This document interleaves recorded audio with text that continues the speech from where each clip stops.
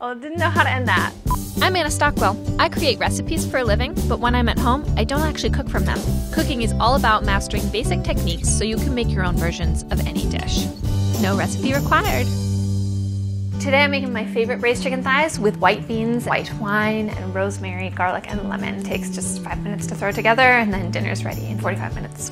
I have 6 chicken thighs. I'm going to just season both sides with a nice amount of salt and pepper. Chop up some garlic. And leave the garlic a little chunky. I like being able to taste it. I'm slicing up some lemon to put in there and just lay it against the chicken so that it infuses it with the flavor as it cooks. Also, I'm going to squeeze a little bit of juice on everything. And then white beans. Give a little rinse. All right. And then I'm just going to put some rosemary sprigs and we just arrange everything. When you add the liquid, you want it to come up about 1/3 of the way up the chicken thighs. One last thing you want to do before you put the chicken in the oven is rub it with oil to ensure that extra crispy skin. It's ready to go. I'm going to throw it in the oven and we're going to put it in the top rack at 425 degrees. That looks good. So this is ready.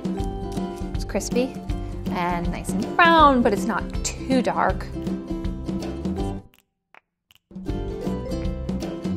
That's how I make braised chicken thighs. Now it's your turn.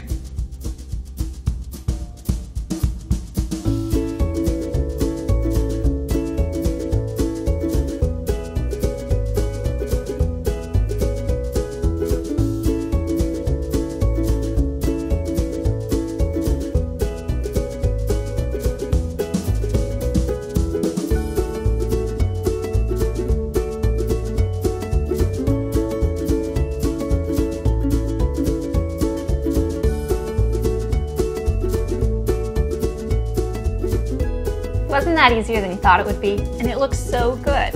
Now I'm gonna stay here and eat all this chicken for dinner. Bye.